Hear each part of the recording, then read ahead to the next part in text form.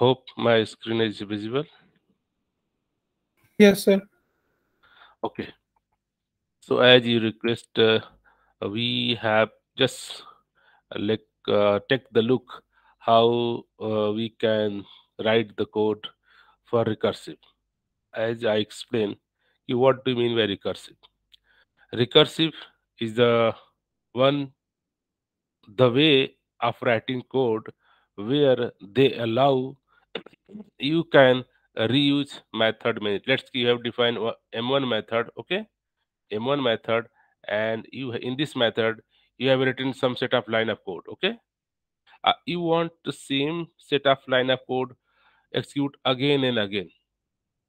So might be case you can invoke this method many times, method one time, method two time, method three times from outside. An alternative way, instead of someone invoking your method many times, M11, M12, M13, why not this code? Why not this code itself invoke many times as needed? So recursion say कि this method when call from inside body itself, here itself you invoke the M method, right? So whenever set of line execute, now M1 call again go to invoke the same method. Same set of line execute, again M1 invoke. So like a loop. This set of code, line of code, is executed many times because you are invoking same method one time, two time, three time, four time. So recursion is the one way where you want same set of line execute multiple times. Generally the same we are doing using the for loop. But there is a one new concept. You can do recursion. Yes, you can do recursion. Recursion is also way when you want same set of line executed multiple times. Then you can write invoking same method inside the same body itself. So this method known as recursion call. Yeah, recursive call. The recursive call have only one problem. Whenever you are writing manual for loop, you are no, I am going to writing for loop for two times, yeah, three times, yeah, four times. You are writing less than condition, I less than five. That means your code should be executed five times. But here there is not no any kind of conditions ki when your M invocation will break, right? Are you getting my point? Yes, sir. So in this recursion, only one point you have to always consider whenever you write in recursive call, you have to write such line of code from where our recursive code will break. Else your recursive code can go to the infinite loop and you will get exception like out of stack overflow. Out of stack overflow. So this exception whenever you receive, that means कि your recursive call is not breaking. You know कि whenever any method invoke, whenever one method invoke, one is method stack frame are uh, executed, right? Whenever you call same method again, the same new stack frame are executed, created for stack memory, right? Stack frame memory. Again you invoke same method, again new stack frame is invoked. So as many number of times you invoke method, one stack frame in the memory will created. That this is the drawback of recursive call. कि as many number of times your method call itself, new stack frame will created. New stack frame will created. And due to that, somewhere you have a limited memory, right? And you if your call is recursive, then means you are getting out of stack overflow exception because your stack is full. Somehow we have a limited RAM available. So this is, but those scenario in the case of for loop you are not invoking any method. You are just executing set of instruction multiple times, okay, as you mention the condition. But here, whenever one method invoke itself, new stack frame invoke, new stack frame, new stack frame, new stack frame. So, so recursive call is very, you can say, expensive. They are memory exhaustives. They are consuming your lots of memory. So please be note, whenever you are going to write any recursive call, first you have to think your recursive call cannot become infinite, else you will throw out of bound exception. So let us look. If write simple, let's write simple. Let's write one method like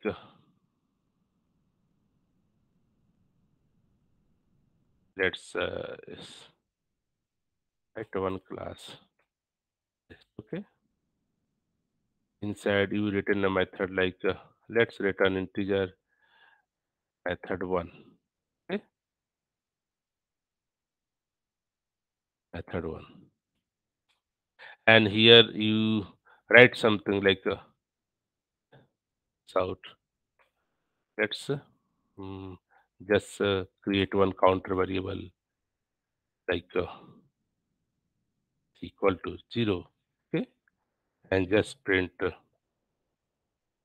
c equal to c plus c plus plus. Okay, and return c. Let's you return this method. So till now there is no any kind of problem. Okay, test, you create a test object and invoke the test method.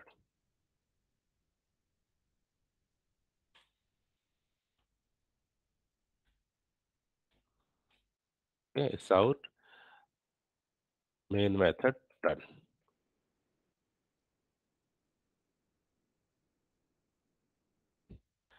So in this case, till now there is no any problem. Whenever you say I want to use the recursive call, I want to this set of code execute the multiple times. Okay, there is no problem. So if you write code like here invoke your method M1 itself. So this is the recursive call. This is the symbol also known as this is the recursive call. The editor identify कि from this line you invoke method same again. But this method have a again same problem. Whenever what happen? Whenever this method invoke, they prints 0. Then you invoke again this method, again print 0, again print QC is that 0, again print a 0. Okay, so again C 0 0 0 0 until your stack overflow. Your JVM is crashed because here we have not tell compiler when this method call will stop. So recursive call, now this is the recursive call, means if inside a method you can invoke the same method. This is the simple definition of recursive call. A recursive function, one function invoke inside itself. If you run, you will get a blah. After some time, you will get a exception, right? Your sometime you still printing some value, and after some time you will throw exception, right? Your stack overflow. So, so how to solve? We have to write some condition here that your code should not go infinite. So what do you think? How can we can control this code? So here is the method stack overflow error, right? You are getting why stack overflow? Whenever this method run, for whenever main method invoke the method one stack frame created, where local variable system created. Whenever you invoke another times, another new stack created. Another times, another new stack created. And after some time, it will go down. So you have always think when you can return. Maybe you can think something. Let's here write something. Maybe counter. Maybe let's here I write some variable like receive variable, and here you can say whatever the C going plus plus and just pass C here. And if let's check, if check C, let's I want to 10 times. If C double equal to 10, okay, 10 times that I want. If check, if C if tens, then what you can say? You can just return from here, return the C value, and else invoke this method, right? In this way, what happen? You are controlling when C become instead of C, here you can use this R variable itself, or you can say yes. Here you can R variable. Yes, take a R. Okay. Okay. Whatever the input someone pass, just print and take your input become a kind of a 10 and just return those value. Else always invoke this method. And now let's here pass like 0. So this is the way you can somehow put the logic. So now your recursive call, but the conditional. When particular condition is not true until you are invoking, else condition true, you are doing not invoking. Right?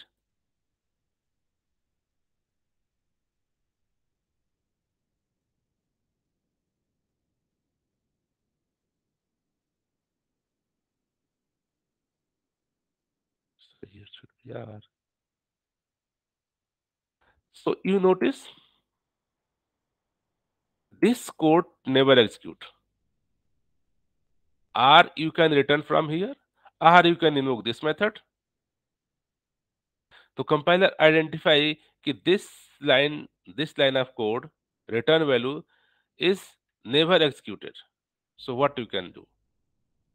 So instead of writing this here, you say कि this return whatever this method return. So you can write code this way.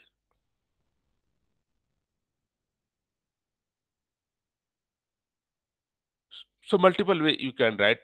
The short logic is that you have to ensure that your code will break after some time. What is the sometime? This condition you will decide. When you run this code, it will break after 10 times. Right? Now your method will break. So you know what is the recursive call? Recursive call, a recursive is the one way to writing code where this set of line code I want to execute multiple times. So instead of writing a for loop, you can invoke this method itself. But whenever you call itself method, it will become infinite loop. So how to break your infinite loop? You have to write some logics where you can just control a number of recursive call. Is there any doubt with this till now? What is a Mm, recursive call? no, sir. So whenever you think which code you can write using recursive, which can all the codes might be cannot need a recursive. Recursive is used in very selective places because Recursive has some disadvantage, some drawback. First, they are consuming your lots of memory. This is the major drawback.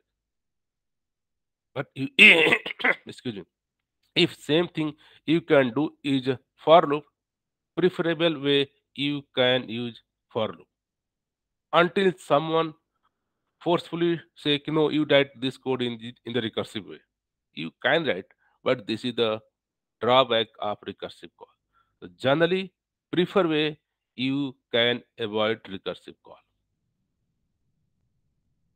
Okay, let us write one example. Like the how to calculate factorial. I want to calculate the factorial of 5. So how to calculate? Generally, 5 multiplied by 4 multiplied by 3 multiplied by 2 multiplied by 1. This is the factorial. Is it okay? Yes, yes. Yes. So sometimes here you are calculating two number again down, again down, again down. So this code you can return using the for loop, or you can also return using the recursive call, because here multiplication you want only 4 times. Whenever this value become 1, I can loop out. Recursive call can be dropped. So let's write here. You say I want to factorial. Okay, factorial. Let's whatever the number here given. I want to calculate factorial. So here first you write condition. If your number become 1, then return the same thing. Okay, then return the your whatever the number you have. Else, else, else, what you can do? Whatever the number you have, whatever the number you have, just number multiply by number minus 1. The number minus 1 is just invoke this factorial and they return the number minus 1 your output, and just return it. So what do you think? This is your recursive code for your factorial. Let's test it. What we have done here, if let someone pass 5, you say 5 multiply by invoke factorial n minus 1, means again one method invoke, again minus invoke. Here you can pass what is this time pass, this time n minus 1, n is the 5, then you are passing the 4. Okay, so you receive the 4 input. So here 4 not equal to 1, no, go to the here say again 4 multiply by, again invoke recursive call. So okay, again invoke, again new stack frame invoke. This will receive here 4 minus 1, 3.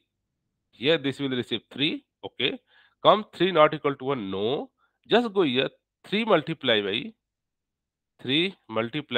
invoke again recursive function. Okay, let's invoke again recursive function. Go here, and here this time you can pass n minus 3 minus 2, 2 pass here 2 not equal to 1, no, just go to the here, say 2 multiply by what, minus 1. The 2 minus 1, at this time invoke a recursive call, at that time you pass 1. Yes, this is the 1 equal to true. They return what, return 1. So here what happened, here come 1, right? And after this calculation, 2 multiply by 1 return here, 2 multiply by 1 return here, and then this return again here, 3 multiply by 2 multiply by 1, whatever the result, right? And this return here, and finally this return your main method. Something understand how recursive work?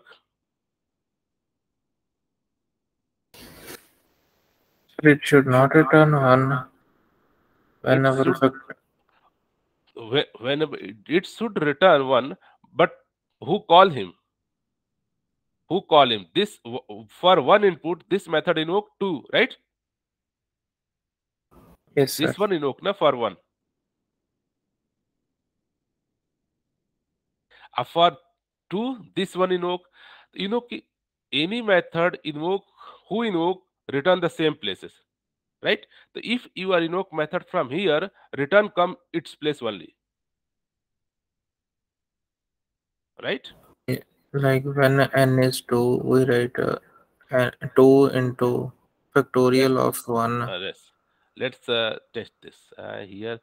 So just comment out that not needed, and just say test dot. Let's you want to factorial f2, right?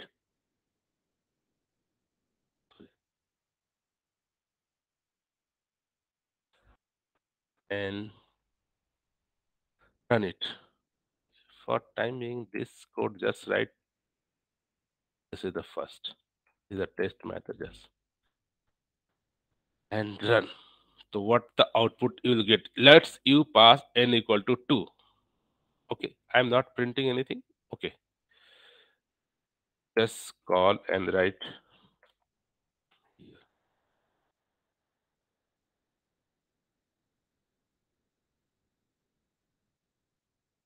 Here say this method returns some output, right? So this will reach integer fact. So what is the factorial plus? Okay,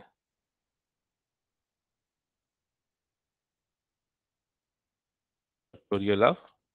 Let's here take one number. Input n equal to let's 2. Okay, and factorial of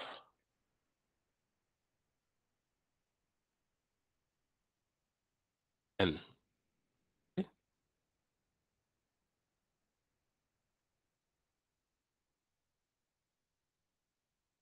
equal to double quote plus. Here we pass n equal to 2. Let's what return the factorial and let's give the factorial variable. Let's say okay. So let's run and then check output.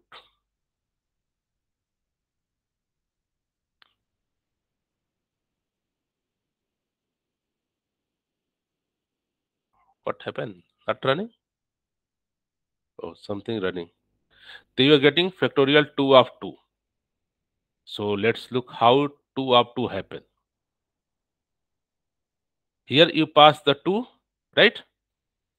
2 is not equal to 1? No. So what happened? They are going here. Here say 2 to multiply by invoke factorial function. So for factorial function, another stack frame was invoked. And what do you call here? N minus 1. You call n minus 1 like here it pass 1. Right? 2 minus 1 here pass here 2 minus 1. So 1. Here you can say n equal to return 1. Whatever the value n, whatever the value. Here pass 1. Here pass 1. They return 1. So where 1 returns, 1 return go this place. And now 2 multiplies what return this 1. The 2 multiplied by 1 and finally you return to the main method.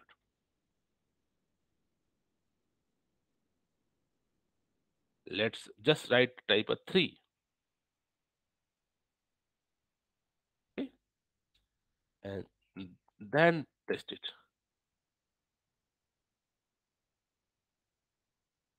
Okay, so let's how it works. Whenever your main program run, your main program stack start for main method. This is the n3 variable n3 variable.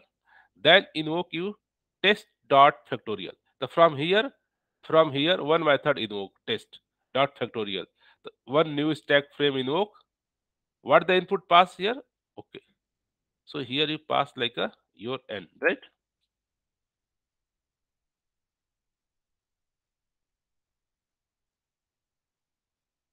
Right? 6. So here you main method start. Okay, main method start. They invoke here from line number factor what factorial value they are waiting what this method return, right? So their factorial variable are waiting what method return. So invoke thus one new method. Okay. So what here you pass? Here you pass like n. N what is the 3? You pass the 3. Okay. So here come n equal to 1. No. N equal to 3. Go to the else part. Else part you can say okay. Just write whatever the n 3. 3 multiply by invoke again another function. Okay. So I call again another function. Okay. So what this function take input? You are passing n minus 1. N what? 3. 3 minus 1, 2. Here you pass as a 2. Right? So now you receive 2 here. N not equal to 2. Then again return 2 multiply by factorial. So again you return 2 multiply by, again invoke another function factorial. Okay. Again invoke factorial. What this method input will take? N minus 1. 2. 2 minus 1. 1 you pass here. Again this come code here. You say yes n equal to 1. Then just return the same value. So what is the n value? Here n value is the 1. So where this return? Who call this method? This call method at this place. Right? So they return to the here. What return? 1. They return 1. Finally this from where invoke? They invoke from here. Right? The 2 multiply by 1, 2. Here return 2. The 3 multiplied by 2, where returns? From where call? They call from main method. So they go to main method here. And then assign to the factorial. 3 multiplied by 2, 6. Here assign 6 and you are printing 6.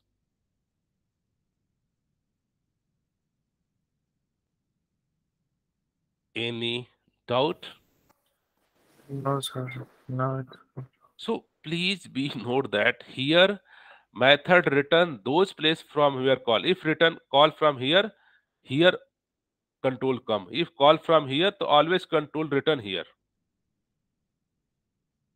So in this way, you can write let's say pass here as a 4. Okay, similar happen whenever you for 4. So this function invoke your multiple times. Similarly here you pass n4. Okay, 4.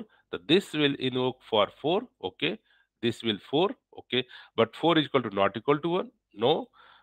Go else part. Here say 4 multiply by what? Again invoke new function. Again new function invoke. New function invoke what for? 4 minus 1, 3. So for 3. Again not equal to 1 node. Again invoke else part. 3 multiply by invoke another function.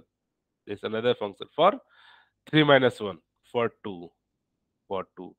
Here again not equal to 1. No. Go to the else 2 multiply by invoke another function for which 1 input. Now we are receiving 1. Yes, we receive 1. What return?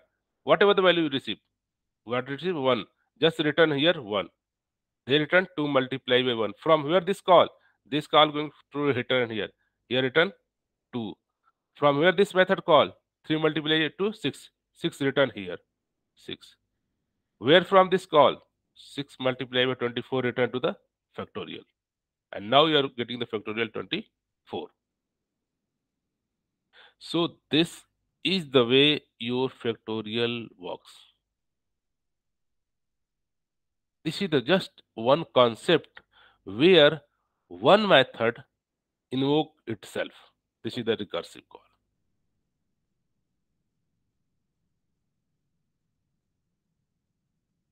Please be note this method return last one return where, not return here from where call. No, they return from where this is called. From this is called. This is called. This is no. This is this is the recursive call. First you are going to the down, down, down. Again recursive back, back, back, and back.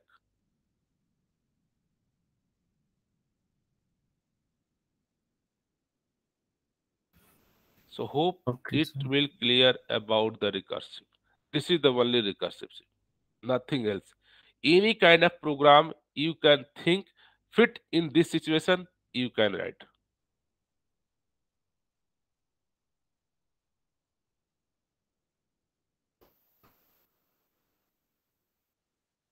Yes, share your any doubts, thoughts, question. how recursive function work. Recursive call is a simple call. One method invoke itself. This is the recursive call.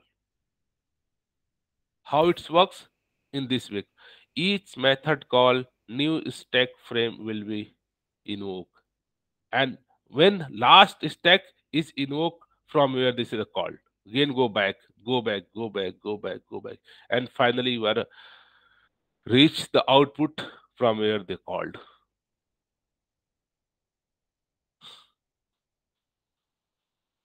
It is okay about the recursive. Yes, sir. Now just need you practice. How much number of code you write for recursive, you can get a maturity. But writing the recursive code, please be note that somehow in your code must return from recursive call. This is the precondition. This is the thing you have to learn. How we can break the infinite loop, because this is the infinite loop. You are a main factorial method invoking factorial, again invoking factorial, again invoking factorial. You have write some condition from where this will go out. Please keep in the mind and always think is for each method invocation, new stack frame will be created. That will take memory. The recursive call is a very costly call. Until someone not say, yes, you write code for recursive, then you write. Else, just ignore it. This is the general principle. Look like the same code you can write using for loop. Yes or not? Right? You can write the same code factorial using for loop.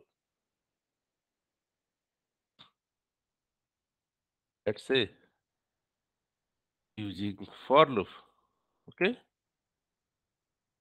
So how to do for loop? Simple loop. You know, you run a loop to 5 from 5.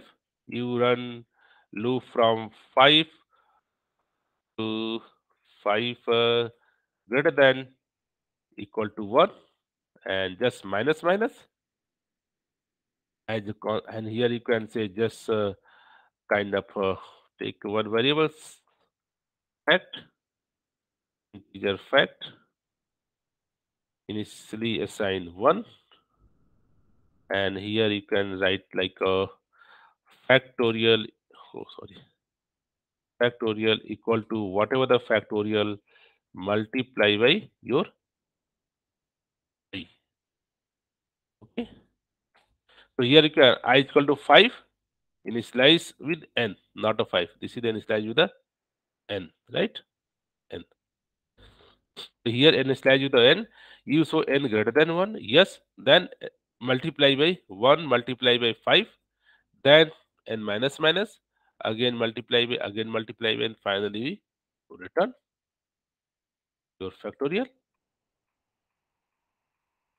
So what is the same factorial? Just you are getting the n is starting from n, just minusing one, and multiply,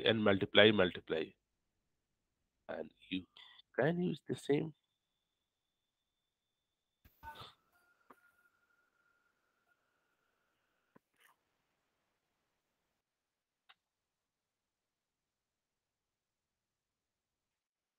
Just pass in.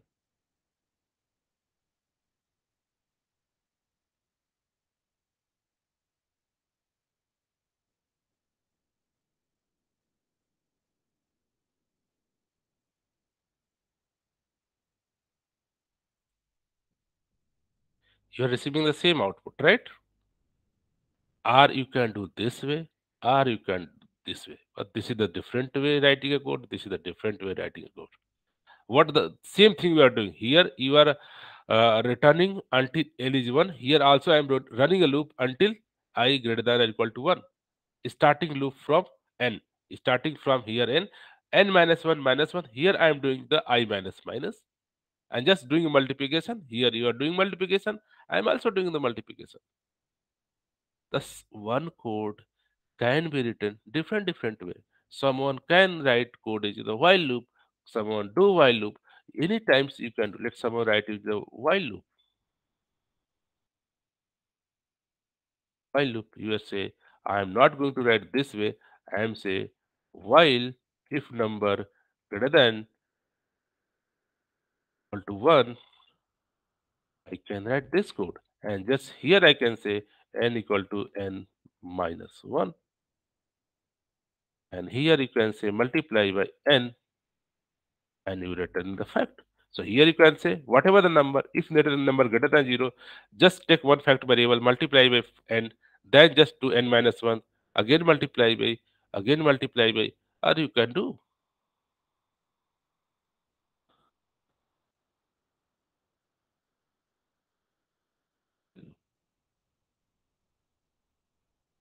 It's,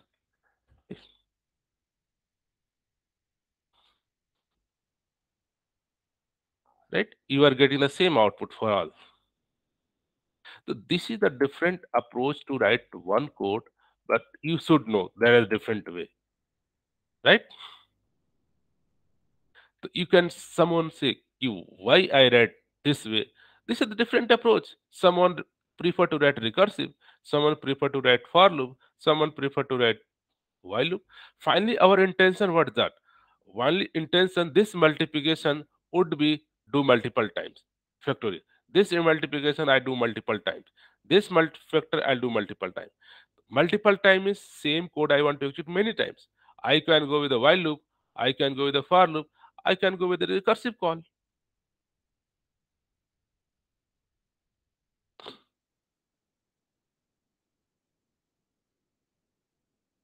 Is it now any doubt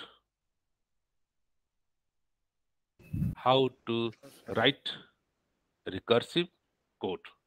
So, like example, Factorial or Fibonacci series or power of two, multiple question answer you can solve using the recursive. You will try some practice. You know how to write using the for loop. You know how to using while loop, but you should also today know another approach to do execute the same line of statement multiple times using the recursive call.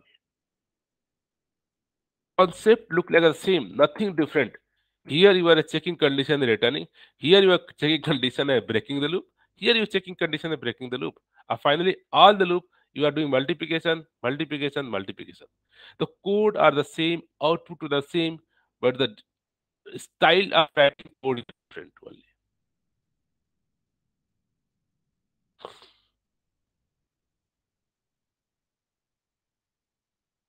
So is it okay for recursive call, a recursive function, recursive method?